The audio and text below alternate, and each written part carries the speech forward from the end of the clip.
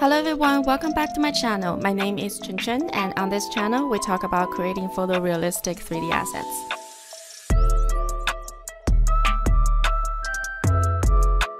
So for today's video, we're going to continue the creation process of this Alexander McQueen designer hill that I created recently.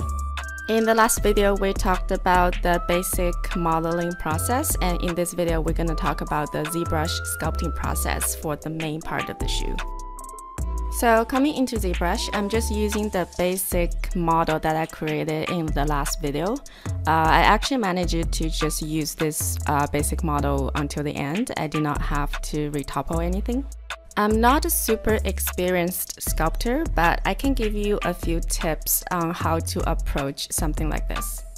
So with my basic model, I have the basic shape down, so I don't have to change that too much.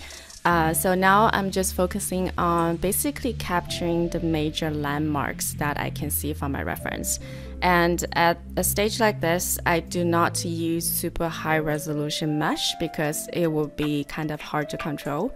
So I'm trying to capture as much major shape that I can see using as low of a geometry as possible. This is a pretty good rule of thumb to go by. Doesn't matter what you sculpt. At this point, I'm not focusing on any specific area. I want to look at the shoe from a good distance where I can mark out the general area for the entire shoe. This is the kind of stage where it's better not to zoom in anywhere. It's better to look at it from a distance.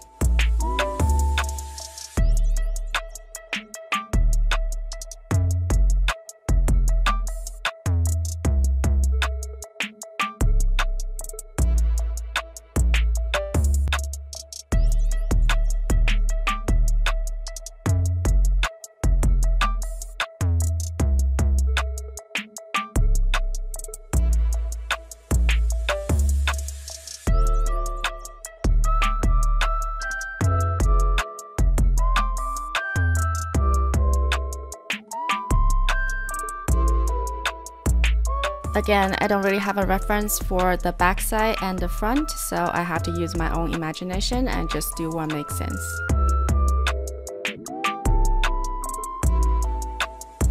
So now I felt like I've done all I can at that level of geometry. I subdivided my geometry again and start to do the next level of details.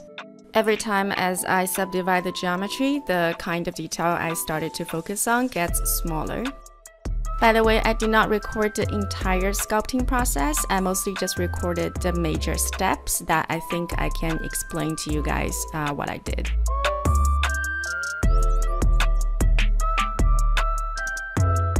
In terms of brushes, I think pretty much 80% of the time I was just using standard brush.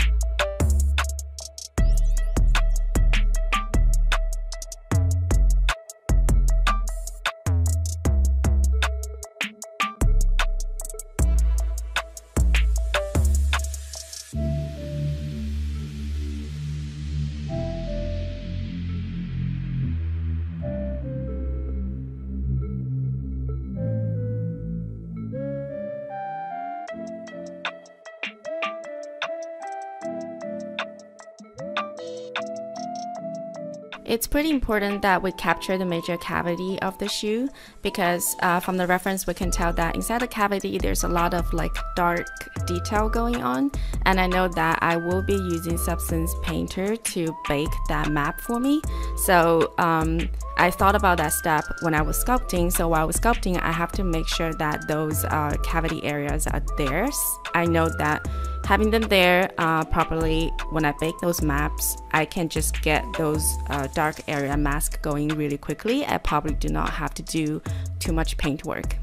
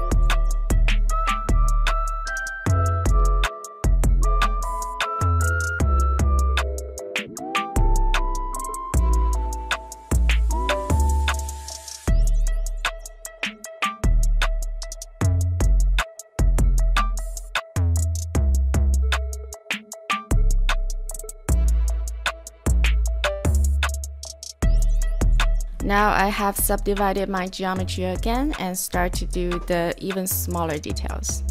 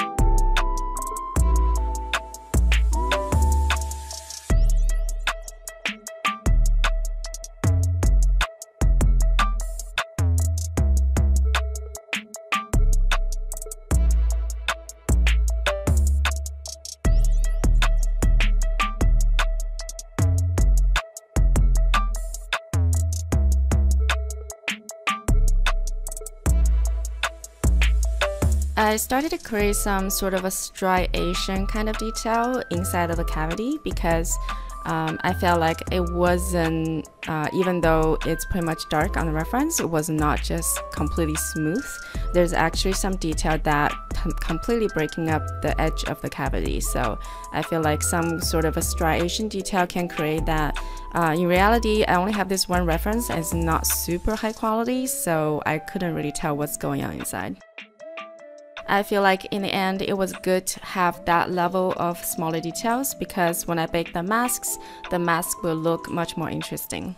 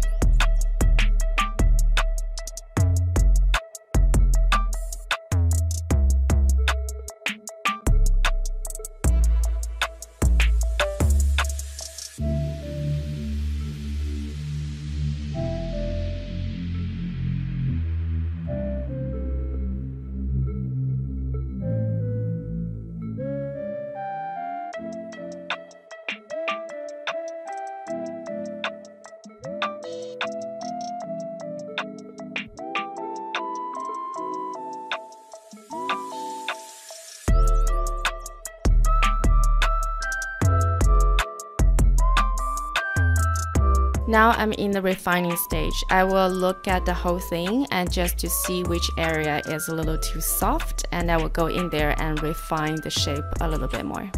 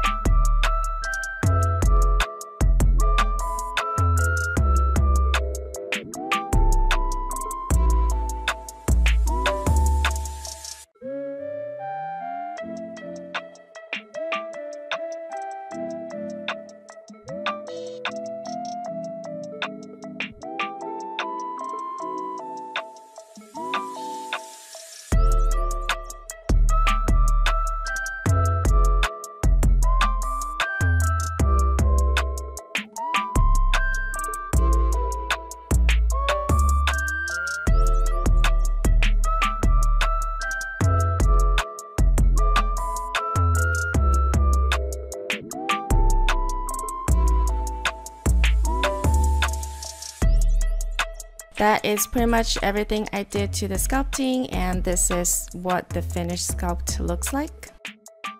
I also did a little bit of a sculpting for the leather as well, just to enhance the edges a little bit, make it a little bit more puffy, maybe feel like a fabric.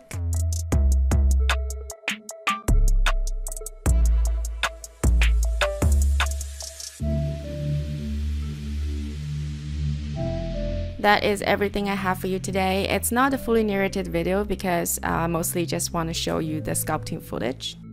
I hope the couple tips I offer you in terms of sculpting will be helpful for you, and if you enjoyed this video, like the video and subscribe to my channel. I will see you in the next one, and in the next video we're going to be talking about the texturing and rendering of this shoe.